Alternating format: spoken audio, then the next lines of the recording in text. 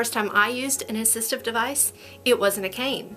It was a strap that I hooked up onto my French horn so that I could find a way to hold the weight of the horn, not with my arm, but using the strap. I only use the scooter in special scenarios, special case scenarios, where I don't think I can walk as much as I will need to. I was taking a trip to the Museum of Modern Art with my husband, and I was very excited that I was able to roll through the whole exhibit. I made a trip to Switzerland, and I used that cane on the streets that went up and down, and I really needed the extra support, and it helped me get through a longer day, and I could enjoy it more.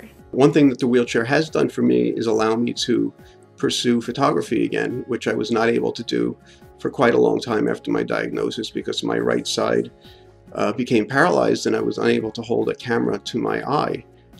Now that I have the wheelchair, I mount a camera to the arm of my wheelchair, and the camera has a flip-out view screen, so I can look down and see what I'm framing and operate the camera that way.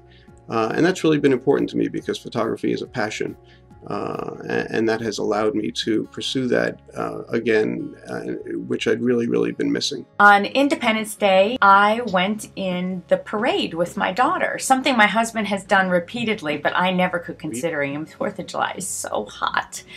And so I made a deal with myself that if my scooter came on time, I would go in the parade. And when that happened, I didn't allow myself a choice.